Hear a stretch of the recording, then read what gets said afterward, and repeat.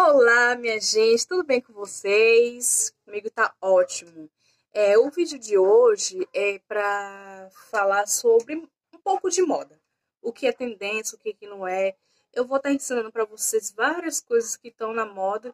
Assim, eu não sou nenhuma profissional, mas alguma coisa que está assim na tendência, moda. Se eu não tiver como comprar ou condição de comprar no momento, mas que dá para mim fazer ali rapidinho, eu vou lá e faço. Por exemplo, o tie-dye tá muito na moda, né?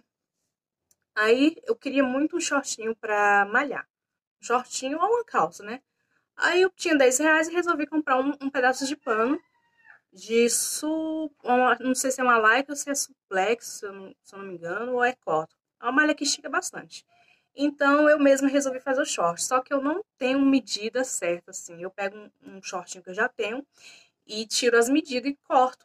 E depois eu vou costurar. Se vocês não têm máquina, vocês podem estar costurando na mão ou pede alguém para costurar para vocês, alguma vizinha, algum parente seu, se você não souber costurar. E também pode colar também, né, gente? Quem quiser colar, mas eu acredito que fica melhor costurado. E se vocês não tiverem uma máquina overlock, ultralock, na verdade eu tenho uma ultralock. Eu aprendi pouco tempo a usar ela, quase que eu vendi ela, porque eu demorei muito para aprender, eu achei que eu não ia aprender, mas graças a Deus eu consegui aprender. E agora vou estar costurando ela. Mas se vocês não tiverem uma overlock ou uma ultralock, vocês podem estar costurando também numa máquina doméstica. É só vocês costurar no ponto zigue-zague. E se quiser usar uma linha de overlock na bobina, também ajuda, mas na overlock dá super certo também. E vocês podem estar usando o tecido que vocês quiserem, que tem um pouco, né, de elasticidade, tipo cotton, uma lycra. Dependendo da sua máquina, acredito que dá para costurar assim. E a forma que eu vou ensinar para vocês é muito simples. Não tem uma medida certa, como eu falei, né? Não tem um molde, mas vocês podem pegar uma medida de um short, né? Que nem eu falei, e costurar. Costurar, cortar e depois costurar. Aí agora eu vou ensinar o passo a passo. Só um minuto. Já volto. Bem, gente, eu peguei esse shortinho aqui que já tá bem velhinho, só para tirar a medida. O que que eu fiz? Eu já até cortei, mas vou explicar para vocês como é que eu fiz. Eu peguei um lado, né? Eu usei esse lado aqui, do lado do fundo. Eu não tenho molde, mas esse short é muito simplesinho, fácil de fazer. Para vocês que querem estar na moda, dá pra fazer. Aí eu peguei e virei aqui. E peguei o tecido dobrado, tipo, tá aqui o tecido. Dobrei o tecido, aqui é a outra parte. Posicionei aqui e cortei. Peguei a tesoura, eu não cortei esse lado aqui, moça. Eu não cortei esse lado aqui, tá dobrado, vocês podem ver. Dobrei o tecido e cortei ele. Essa parte aqui de cima é a parte do cós. Por isso que eu medi aqui, mais ou menos aqui, o tecido. E a parte do cós eu medi cá. Também cortei sem medidas. Você vai pegar um pedaço, um triângulo, e vai medir por aqui, ó, mais ou menos o tanto que você vai cortar. Aí você vai deixar um espaçozinho, né, da costura, 1 centímetro mais ou menos, e corta 2 pedaços desse. Aí o que que eu fiz? Vocês podem fazer assim, ó, pra fazer essa parte. Pega um tecido dobrado, corta aqui, deixa sempre um espaçozinho de 1 centímetro. Dá pra entender aqui? O espaço de 1 centímetro, cortou, aí você vai fazer a outra parte daqui, de trás, e vai cortar. Então são 2 pedaços. Reserva, reserva. Aí vai ficar assim. Aí tem esse outro, né? Pra vocês entenderem. E muito fácil. Eu vou costurar, como eu falei no início, eu vou costurar na ultralock, da marca Cindy. Mas vocês podem estar fazendo nas suas máquinas ou à mão. Aí eu vou passar uma costura aqui, separado, e aqui, separado. Depois eu vou vir unir aqui, lá na máquina eu vou mostrar pra vocês. E vou unir nessa parte de cá, e ele vai virar um short assim. Quer ver? Quando eu costurar, vai ficar assim. Mais ou menos assim. Depois que eu fechar, que eu costurar... Ah, lembrando, gente, tem que costurar do lado avesso, viu? Só tô mostrando pra vocês verem a estampa. Costura do lado avesso. Depois vocês vão desaversar. Aí depois que costurar, aí vai ser... Lá na máquina eu vou mostrar também. Vai ficar mais ou menos assim, um short tie-dye. E eu vou passar um elástico, né, pra ele ficar bem certinho.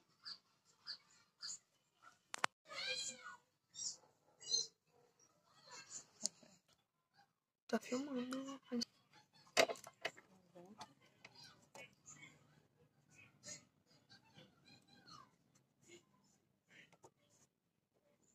Só acelera depois, né?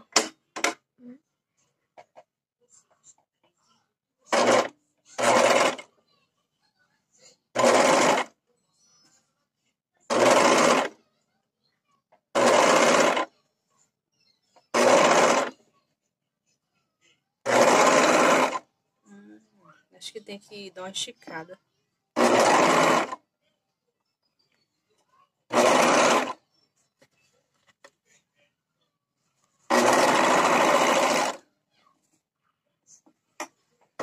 Alguma coisa saiu do lugar. Gente, eu alfinetei aqui que fica melhor pra vocês entenderem, né? Eu tenho preguiça de colocar esses alfinetes, mas pra vocês entenderem aquela parte que eu falei que eu ia passar a costura pra finalizar. Vou costurar aqui esse lado e vou costurar o outro lado. Fechando aqui, o short praticamente já tá pronto. Dá pra entender? Aí vai faltar o cós, que eu vou colocar, e a bainha que eu vou fazer. Talvez eu faça na máquina mesmo, da overlock. Mas vocês podem estar fazendo na zigue-zague, ou na reta e na zigue-zague. E se vocês não tiverem overlock, vocês passam numa reta e costuram no zigue-zague. Prontinho, gente. Já coloquei o elástico, que eu falei pra vocês. Aí eu vou escolher um lado pra ser minha frente. Aí eu vou fazer um cortezinho aqui, bem rasinho, não muito, pra não ficar muito baixo. Aí o que eu vou fazer? Eu vou pegar aqui e vou fazer isso aqui, ó. Entendeu? E vou passar, vou cortar aqui assim bem pouquinho pra ser a minha frente, antes de colocar o cós. Pronto, gente, agora eu vou vestir. Já passei a costura, agora eu vou vestir ele aqui e eu vou terminar. E depois eu vou fazer a bainha, já tá praticamente pronto. Prontinho, gente, já alfinetei aqui. Aí quando eu passar a costura aqui de fora a fora, vai ficar assim, ó.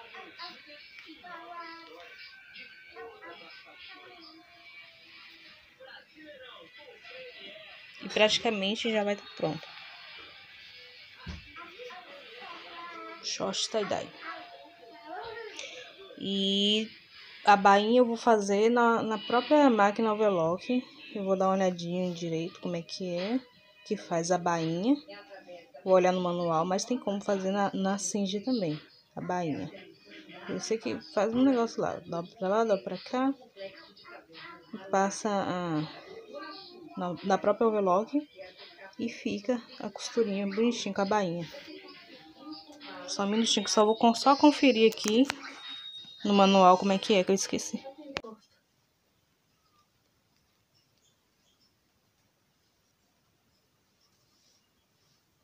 Essa barra aqui eu fiz na overlock mesmo. Depois eu vou fazer um vídeo só ensinando como é que eu faço na overlock. Olha só a costura, como fica. Dá pra vocês verem? Deixa eu pegar aqui pra vocês verem.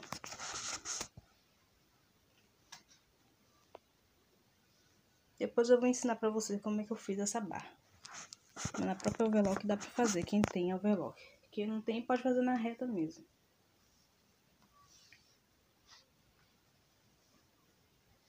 E aí, o que acharam? Não reparem minha barriga. Tô meio gordinha. Vou puxar aqui pra não ficar tão feio.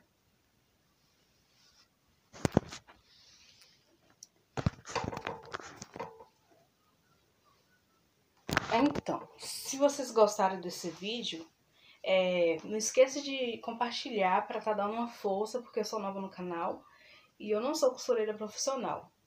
Mas assim, de tudo eu sei um pouco, eu procuro aprender, né, com outras pessoas também do YouTube, com uma coleguinha, uma vizinha, eu sempre pergunto alguma coisa, tiro minhas dúvidas.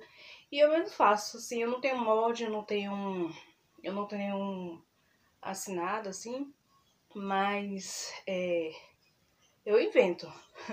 Aí se vocês têm uma máquina em casa, uma máquina velhinha, ou da vovó, ou da titi, que quiser aprender a fazer, é só fazer isso, gente. Pega uma medida de uma roupa, se quiser fazer o molde no papel, fica melhor, né? Tudo na medida certinho, mede a cintura, quadril, mede tudo, fica melhor medido. Mas como eu quis fazer assim rapidinho, e eu tava precisando de um short, né?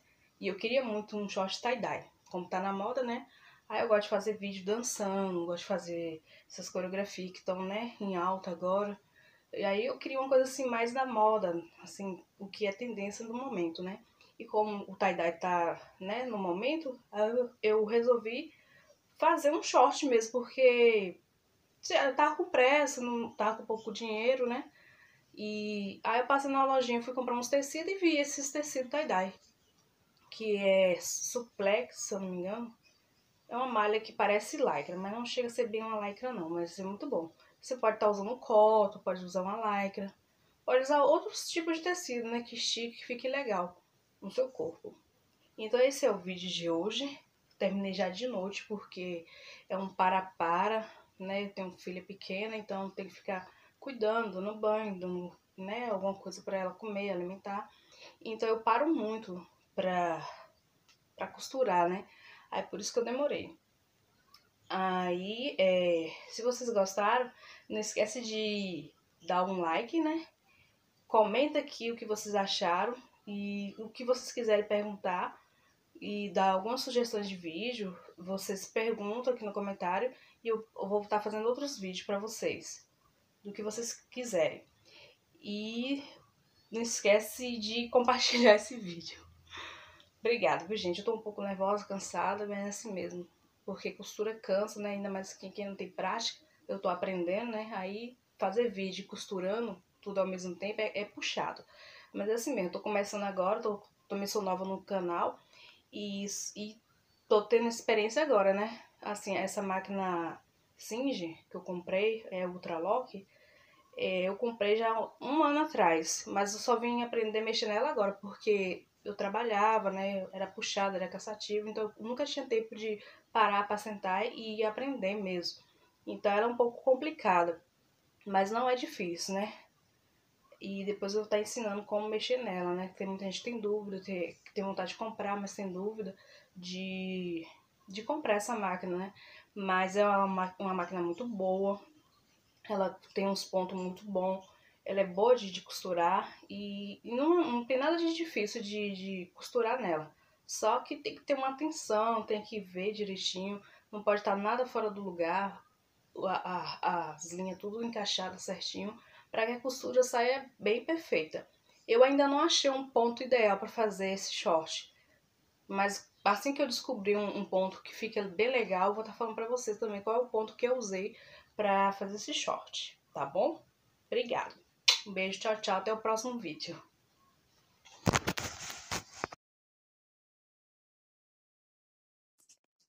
Olha só, gente, já fechei o short, né? Já fiz a costura, eu fiz aqui. Aí eu medi o cós, né? Porque ficou um pouquinho maior. Aí eu tive que medir e passei a costura novamente aqui pra ficar bem afiladinho. Por isso que a importância de medir, fazer o molde, mas como eu quis fazer ele bem rapidinho, eu fiz sem medida mesmo, no olho mesmo. Aí aqui eu recortei um triângulo, né? E fiz a costura, né? Frente com frente. Passei aqui, vocês podem passar uma reta ou zigue-zague, né? Passei aqui no overlock mesmo. E agora eu vou explicar pra vocês o que eu vou fazer. Talvez eu já costuro logo com o elástico aqui dentro. Mas se vocês não quiserem botar elástico, como ele tem um, né, estica bastante, talvez não vai precisar de elástico, mas eu acho que eu vou botar um elástico. E eu vou dobrar aqui, vocês vão dobrar ele meio a meio. Deixa eu ver se dá pra vocês entenderem. Vou dobrar mais ou menos assim. Só um minutinho. Vou dar uma pausa aqui, só pra vocês entenderem. Deixa eu ver se dá certo. Aí, vou dobrar ele assim. Aí é tão ruim a gente mesmo filmar, né? Eu coloquei em cima de uma toalha pra vocês conseguirem visualizar melhor. Aí eu vou dobrar, ele vai ficar assim, ó. Dessa forma. Aí aqui eu vou pôr um elástico, pra ficar bem apertadinho. Vou costurar o elástico. E vou encaixar o elástico já todo fechado. E depois eu vou passar uma costurinha aqui, ó. Emendando cá, ó. Tá, mãe, espera um minutinho. Eu vou passar uma costurinha aqui e vou mostrar pra vocês como é que vai ser.